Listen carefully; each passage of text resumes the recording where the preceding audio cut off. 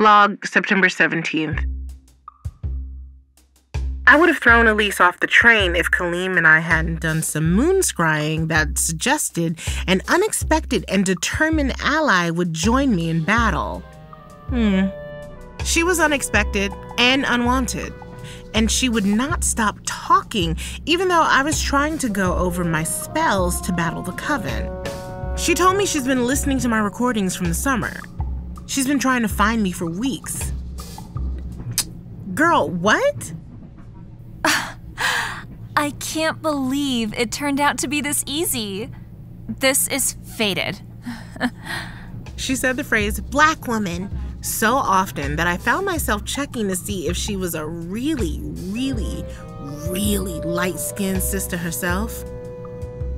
Nope. I know that everybody has some African DNA in them since we're all from Africa, but if there's more than 0.00001% African DNA in Elise, I'd be shocked. She's an ally with a capital A. Brooke and Carmen tortured me in high school. No matter what I did, I wasn't accepted. When they did that spell and left me stuck in those high school memories, it was just the worst. I felt sorry for her for a second. I want to help you fight them. It shouldn't be up to black women to save us. You all have done so much already. These witch bitches, as you called them, need to be stopped. I want to help you. Let's put my privilege to good use. Do you know any magic? Because I don't think you can use white privilege in a fight with witches who also have white privilege. Most of them, anyway. She fell into a silence for the last 15 minutes of the train ride and the cab ride to Victor's house, which she insisted on paying for. I'm still coming to terms with my own magical powers, with being a witch bitch myself. The New York skeptic in me thinks I'm in a mental hospital somewhere, drooling on myself as Victor comes to visit me with his new wife, Carmen. Elise would be another patient.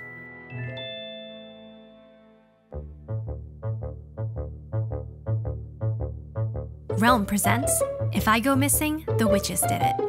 Episode 9.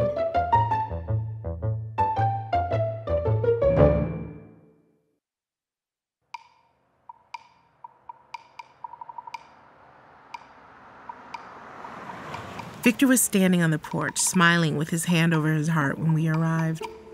It's the same look he gets when we watch E.T., and E.T. and Elliot are saying goodbye, and they each say, ouch.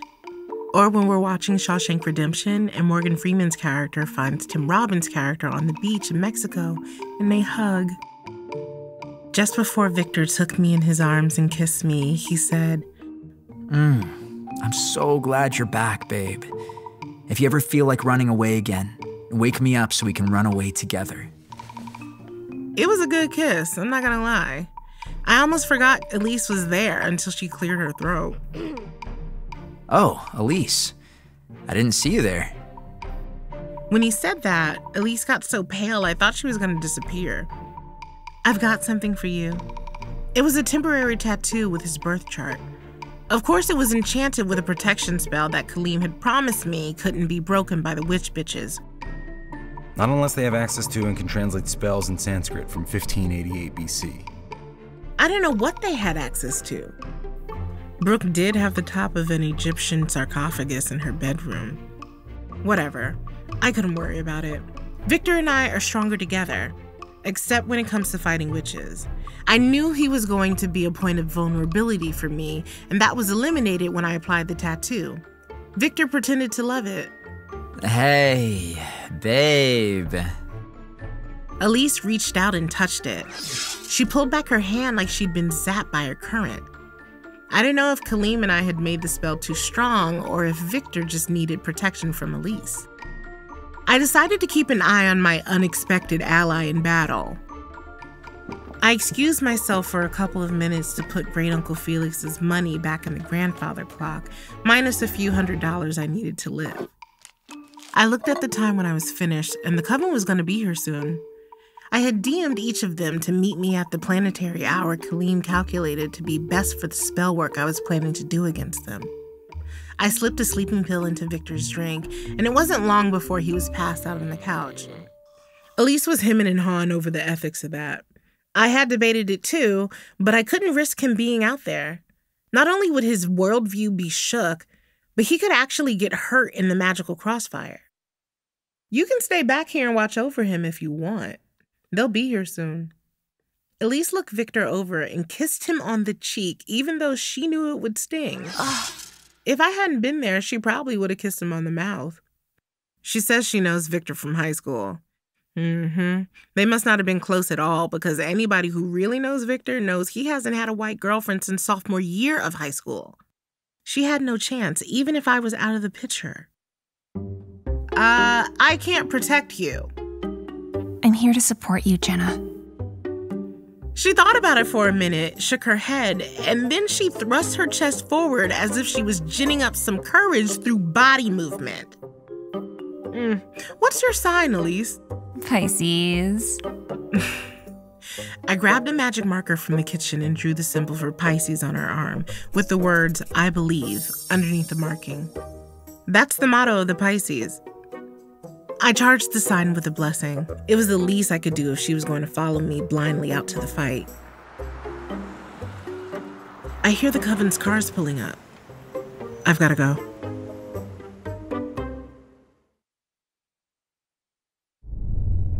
Brooke, Carmen, Mommy Megan, and BB are wearing black tunic dresses and braided gold belts as they face off against me and Jenna in the land behind Great Uncle Felix's house. I stand with my right side slightly forward because Jenna drew that wonderful tattoo on my forearm, and I wanted the coven to really get a full visual on that. I feel like I'm with Wyatt Earp at the OK Corral. Does that make me Doc Holliday? I do wish Jenna and I had coordinated outfits. There's got to be some power in it, like how bridesmaids' dresses at a wedding give more power to the bride by emphasizing her white dress. Something like that.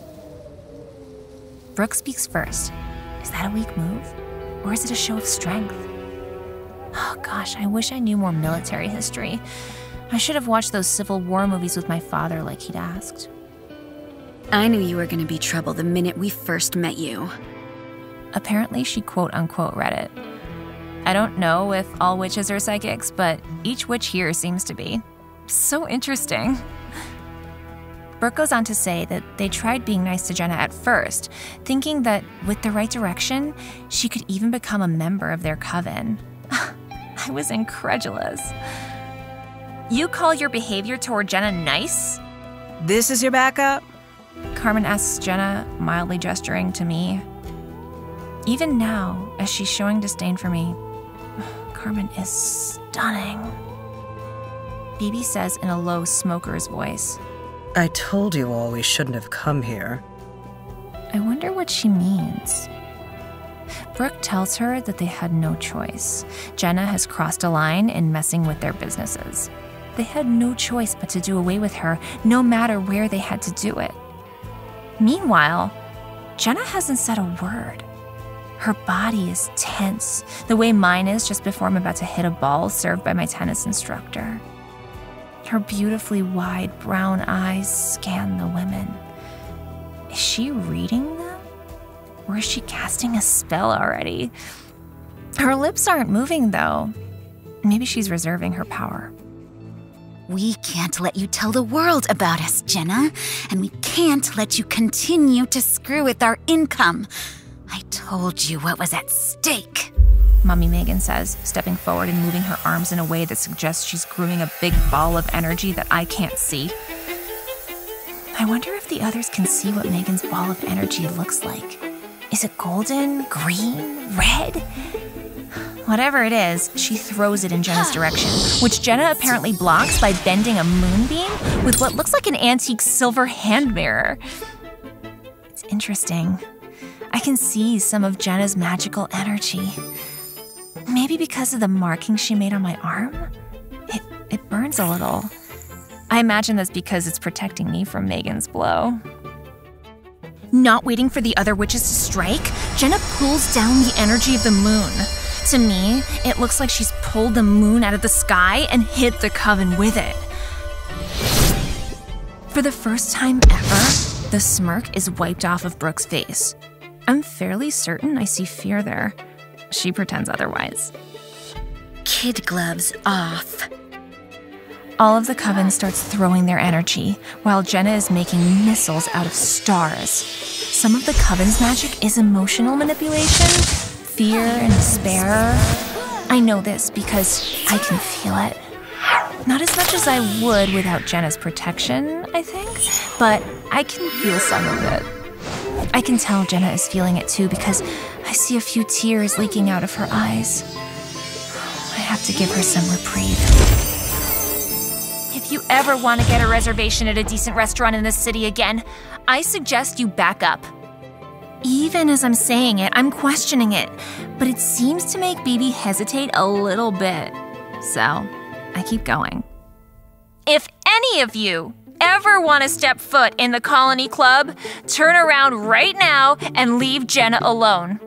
Otherwise, one call to my grandmother and you won't even be admitted as a guest. BB puts her hands down, about to retreat, when Jenna hits them all with a gigantic wave of energy from Mars. It's blood red. I only know it's Martian energy because Jenna said something about the warrior planet, and Mars is the Roman god of war. Enough! Brooke yells, her eyes turning as black as her tunic. Jenna looks at me and tells me to run. I would if I could. I'm frozen. Carmen's eyes turn black, and Mommy Megan's too, like it's some kind of contagious disease. BB's eyes begin to change, and then revert back to form. She backs up, and before she follows through on her retreat, she looks at me and says, Give your father my regards. I look over to Jenna. She's on her knees. Whatever the remaining trio is doing is taking its toll on her. I start hurling threats. That product of yours will never be featured in another fashion magazine by the time Sabine is done with you. Brooke, you'll never get that Vogue cover no matter how much you masturbate. Sabine has a direct line to Anna Wintour. I mean, I hate name dropping, but it has to be done. I don't have anything to threaten Mommy Megan with, but I'm fairly certain that if the other two fall, she couldn't take on Jenna by herself. Shut up before I rip out your tongue, Brooke says to me, and I begin to feel my throat closing up. Ancestors, I call upon you! And that makes Carmen gasp. I get goosebumps. A figure comes out of the woods. A specter with a beautiful aura of white light around her. No, she looks just like Jenna. Oh my god! Colonial Jenna is real! Brooke, Carmen, and Megan are dragged backwards against their will. Their shoes dig tracks in the ground. Colonial Jenna extends a hand to my Jenna. Modern Jenna. I start crying with joy as modern Jenna stands. Oh, this is all so lovely. I feel overwhelmed. Together, the Jennas bring Brooke, Carmen, and Megan to their knees. I want you to know that I would never let any true harm come to you. I waited a long time for you to come. I was chased by townsfolk for being a witch. They wanted to hang me. I ran to Richardson Land looking for help. My predators caught me before I could find a Richardson. The townsfolk hung me back there on the oak. A Richardson found me and cut me down. I used my last breath to bless them in their land with a union of our lines. I am ugly crying at this point. Everyone just looks like a big blur. Does this mean Jenna is pregnant? Oh, I'm sure Victor would be thrilled. He gets a baby with the woman he loves while fulfilling his family's destiny. Hell of a day for a man who's sleeping on the couch. What do I get? What shall be their fate? Colonial Jenna asks, waving her hand in front of Brooke, Carmen, and Mommy Megan. It was witches like them who betrayed me to the townsfolk. Modern Jenna whispers to colonial Jenna, who glances in my direction. Oh no, what's wrong? What could I have done? Goodbye, cruel world. Everything fades to black.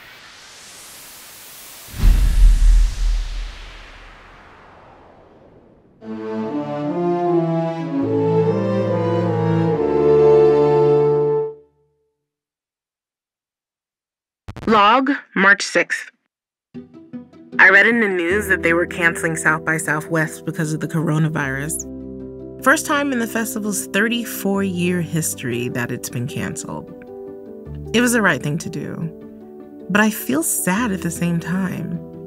I'm supposed to be on a panel talking about my soon-to-be published book, The Woman, the Witch, and the Capitalist.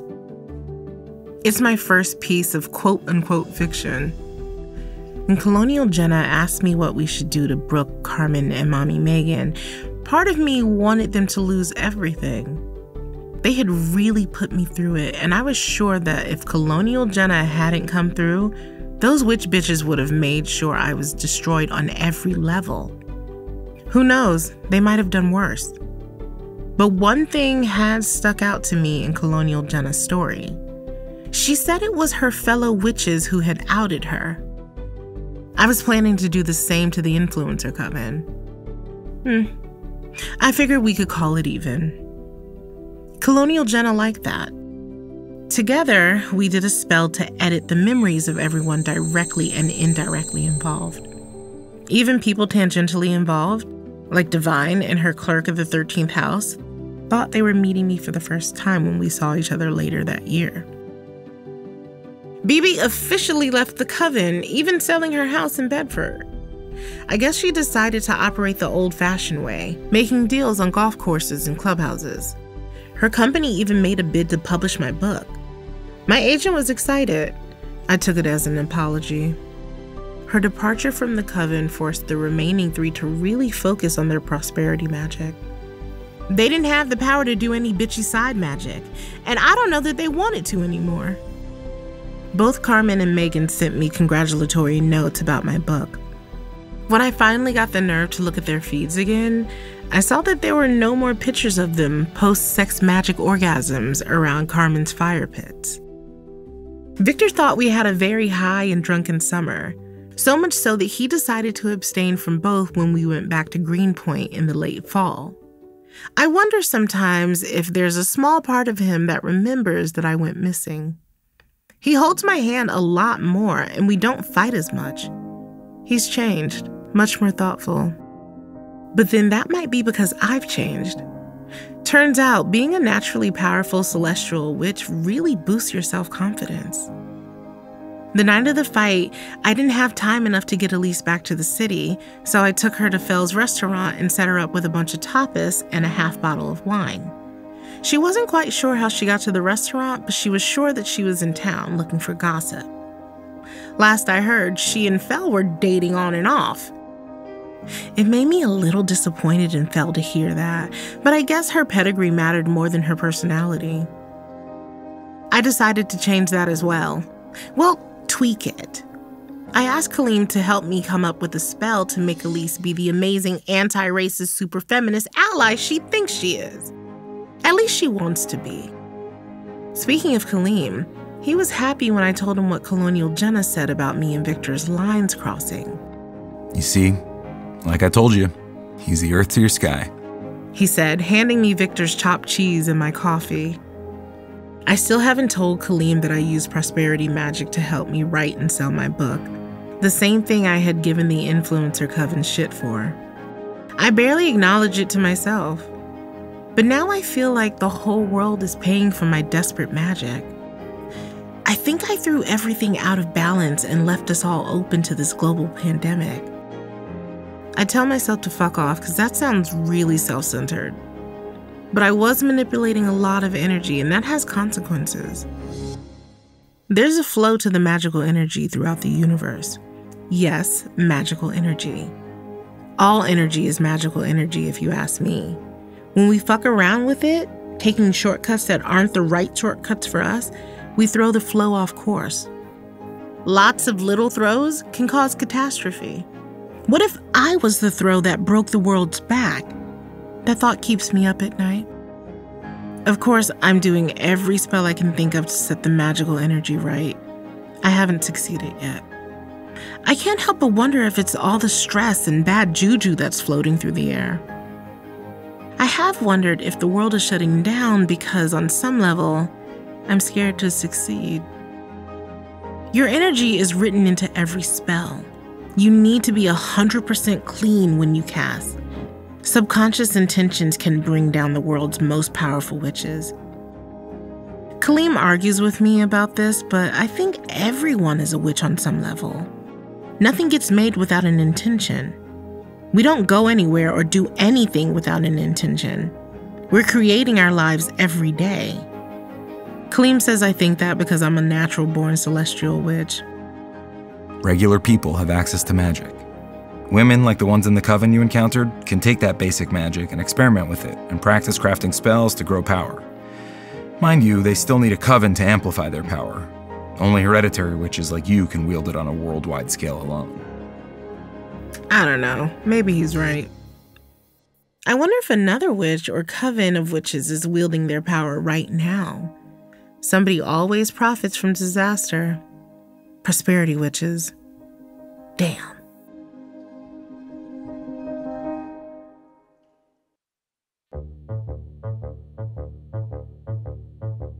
You're listening to If I Go Missing, The Witches Did It, starring Gabourey Sidibe.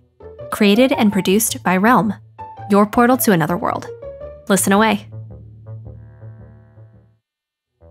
If I Go Missing, The Witches Did It is executive produced by and stars Gabourey Sidibe. Written by Pia Wilson and produced by Rhoda Bayessa and Haley Wagreich. Associate produced by Michael Coulter and executive produced by Molly Barton.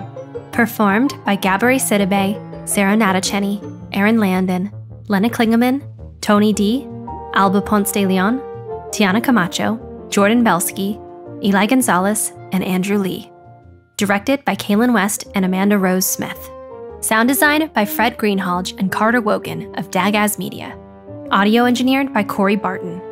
Original theme music by Hashem Asadolahi. Cover art by Kendall Thomas with original illustration by Rochelle Baker.